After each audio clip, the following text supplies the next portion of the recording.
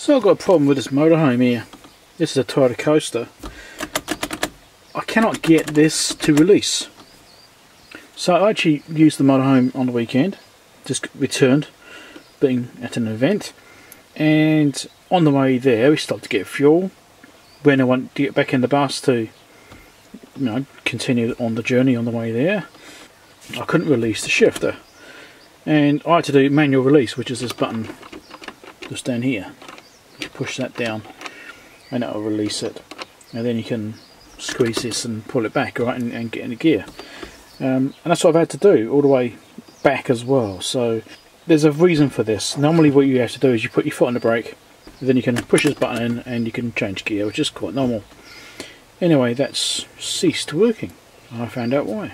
So here it is under here. Here's the brake pedal. Just here is the switch. So when you push the brake down, the switch operates and it closes the contact between these two wires here, and that turns on your brake lights. Yeah, well, I actually did some investigation on this thing, and it turns out that this doesn't work anymore. It's only constantly open. So when you push the button down, or push the brake pedal down, the plunger doesn't extend and the switch doesn't close. So also means you've got no brake lights. Not good. So I've got to change the switch out. Just down here, and this is on the passenger side footwell, there's actually a fuse box just there. And there's a cover which is normally over that, this cover here. You pull this off, got legend in there for what the fuses are, and just there, the third one over on the top row is a stop lamp fuse.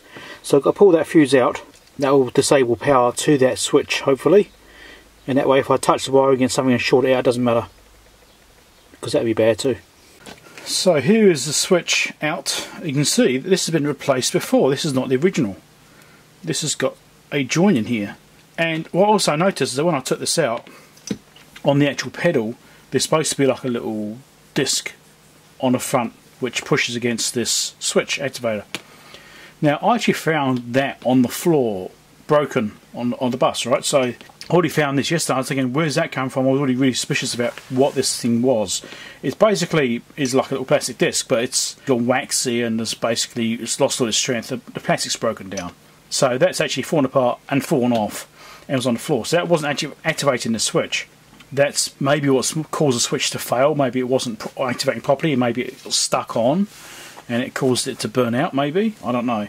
Anyway, just now I was just pushing this plunger really hard, so it was sitting about there and it wouldn't really move, right? And I pushed it really hard and it popped in like that. And now it's coming right back out. And it's got like a point right there where it's binding. So I think this switch is now freed up. I bet you this now works. It's got a point, it's just like binding a little bit there. So I don't know if I can maybe pull this apart. It looks like it's pressed. I might be able to lever these out and repair the switch.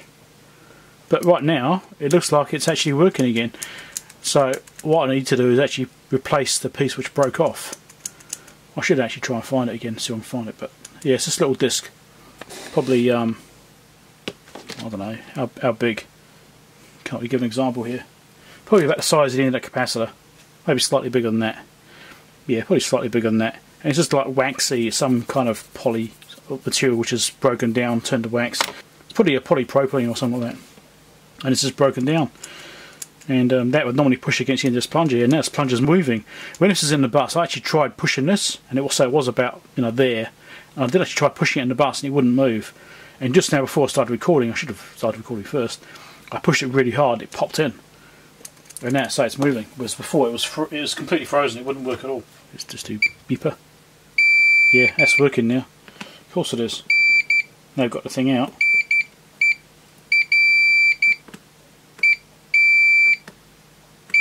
Trying to push it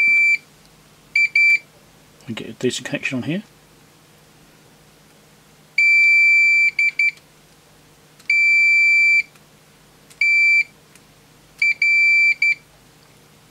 You hit a halfway point where it's binding, that's where it's open.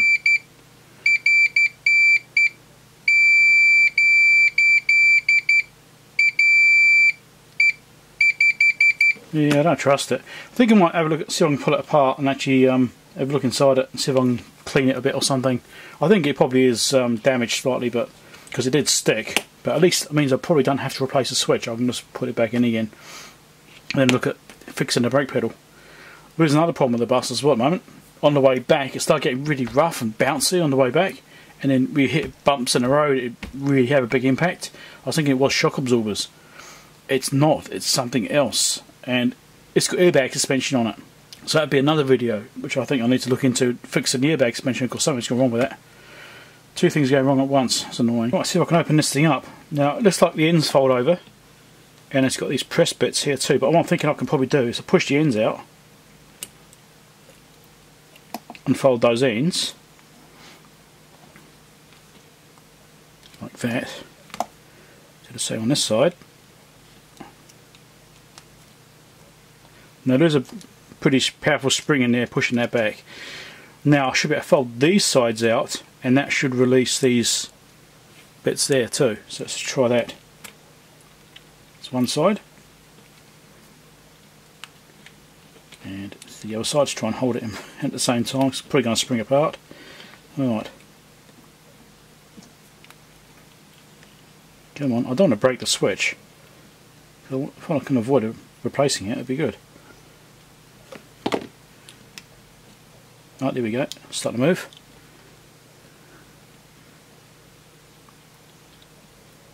Right, so here's the big spring. There's the contacts, each side. Yeah, this one's been arcing quite badly. And the contacts on that side. So these are crimped straight onto these wires, alright? And these look just like blade terminal shoved in there, see that? So I wonder if I can actually pull those out. But I don't want to pull out. Maybe there's some kind of a tiny lug in there. Yeah, there probably is actually. Okay, that's cleanable. These contacts here, here's the plunger. You can see there's a bit of issue in that one, and this has had a lot of problem. So yeah, you can see that's been having a bad day. So really, the switch should be replaced, I think. I stuck a multimeter across it, and I actually measured about 4 amps, 3.5 amps going through this thing. It's not that much current, but if you've got a dirty contact, then yeah, it's going to cause a problem. Or if it's only barely touching, then that's also going to cause a problem, not shutting off fully. That's probably what this has done, because it hasn't pushed back in far enough. Just sitting on the edge there, and that's what's caused it to go and be a problem. I don't know, I can probably file that a bit or something and try and get that back. Keep in mind that I probably should replace the switch. Let's see if we can fix it. So right here I've got a diamond bit thing. This is really handy, this actually. I'll use it for a lot of things. So let's just give it a go with this, see if this will actually clean up a little bit. I mean, this is also plated, I think. It might be alright once I get the rough bits off. It's definitely getting better.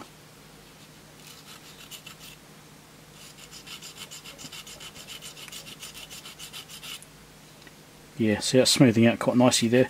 That's good. I'm fairly happy to do that. I'll see if I can just get it smoother.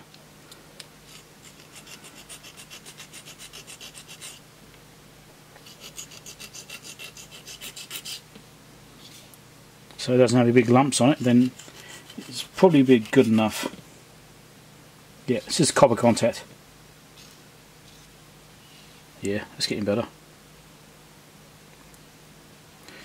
It's not ideal. You know, if I can get a replacement switch that will fit in there easily, then I'll put one in. But I think they're about $40 or something. But I'll just see if I can find something suitable. The ones I've seen aren't exactly the same as what's in here. So, mind you, this has failed. So, maybe that's a good thing. Anyway, we'll just try and get that smooth. That's not too bad there. Touch this side up some more.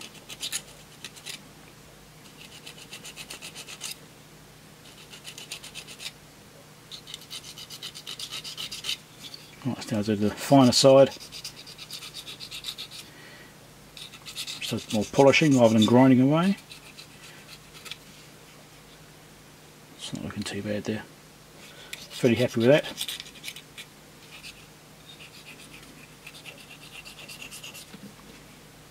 Yep. Anyway, once this is good, I'll clean up the inside of it as well. So I've got to do the actual things that this goes up against, because there's probably some issues with those too. But this should at least mean it's not binding anymore. Yeah, it's looking much better now. So yeah, so that's what it's looking like now. Not perfect, but you can see it's got the big lumps off it at least. There's a bit of a pitted hole there. I'll see if I can get down to get rid of that. But you see it's getting a bit thin there, so I don't go too much. And this side here has got a couple of little pitted bits as well, but it's looking a lot better. No real lumps on it. So I'll have to see if I can do the same thing with this somehow. Maybe give it a scrape inside there. No, it's not looking too bad there. I think it's just on the very edge, so it's probably fine. But yeah, I'll resurrect this switch and there we go. Put some dielectric grease in it. I noticed there wasn't any. We'll put some of this in there because it didn't have any before. I'm sure this would be a good idea. Get plenty on there. I'll probably flood the inside of it as well. Just make sure it's got plenty going on. I've cleaned up the inside as well, the other stuff. So this will hopefully do the job. Plenty in there.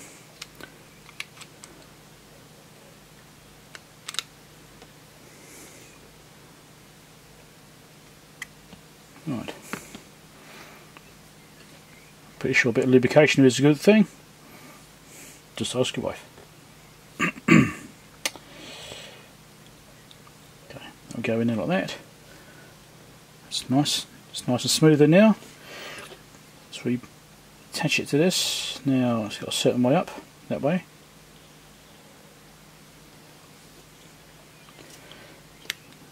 Like that.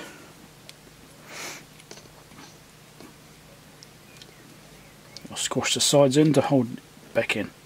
There we go.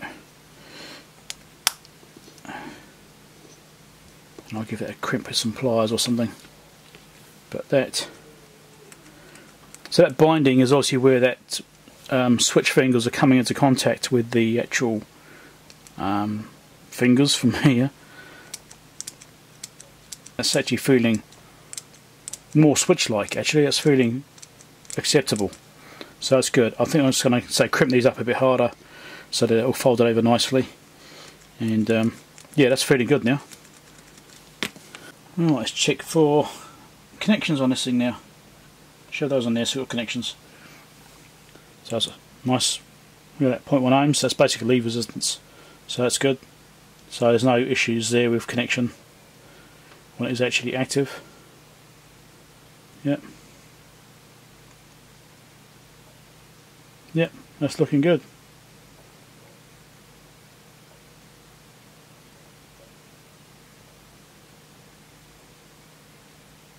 I'm happy with that. That switch appears to be repaired. That's only half the problem, don't forget. Seems George has come to join me.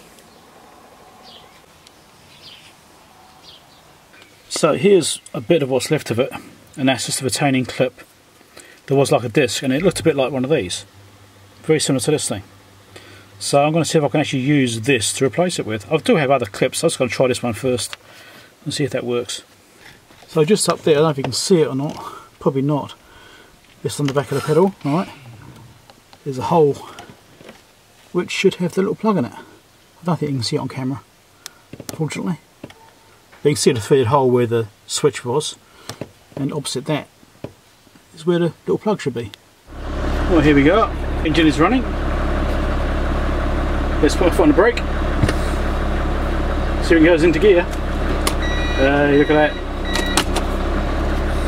She's fixed. Excellent.